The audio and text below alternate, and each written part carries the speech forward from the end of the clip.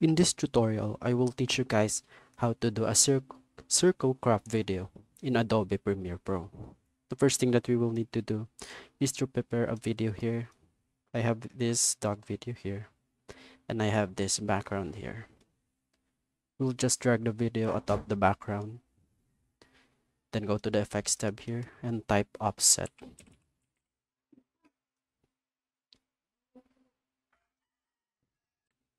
The next thing to do is type track matte key here on the effects tab here. Drag the effect onto the video here.